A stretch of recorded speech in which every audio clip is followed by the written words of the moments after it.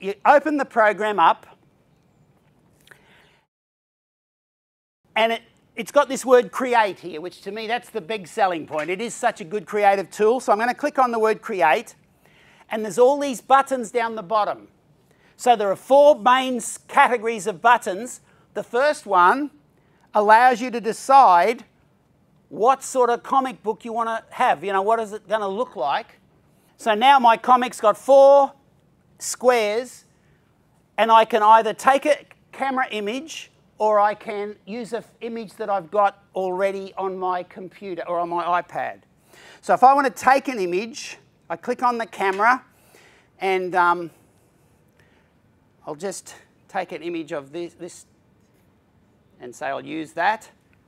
And so that'll go into the first comic, and take another photo over here.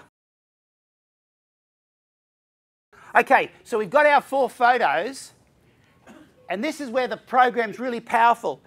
If you can see in the top right-hand corner of each photo, there's a little FX button. So you click the FX button, and you've got all of these different tools that you can use. So I might say, well, if I make it a manga type photo, like a Japanese cartoon, she'll probably be happier being a manga in that. And this group over here, we'll just make them into like a poster. So once again, the kids' creativity can be there within seconds. I'll leave the top 2 like they are for now, but I could click on them as well. Then if I click on the word create, then the second thing that you've got after you've got your templates is your captions. So I've got something there where I could put in a story about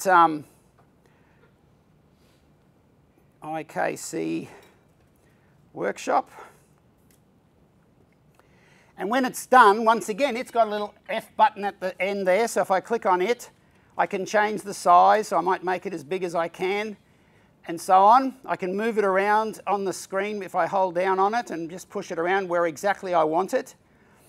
Then I can also choose little speech bubbles if I wanted to. So I could have a little speech bubble, and and so I could I'll just put for now. But you can put in little speech bubbles. So if you were doing a step-by-step process, it might be step 1, take the flour and the water, and have a picture of that. Step 2, and you've got your little comic-y sort of things.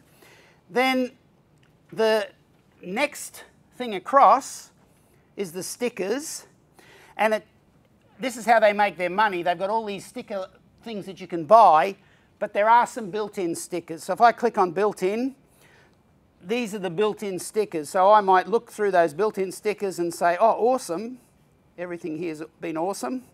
So when I put the sticker on there, I can click once on it or tap once on it with my finger, and I can make it bigger.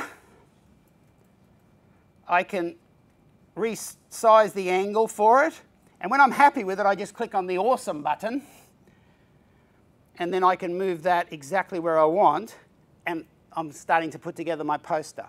And then the final thing under the create button is this thing here, which allows you to whack it up onto Facebook or something like that, but also just to save it. And if I save it, it's now in my camera roll, which means I can put it as the front cover of my book, as the thing in my movie, as something. So once again, we're getting all of these things linked together.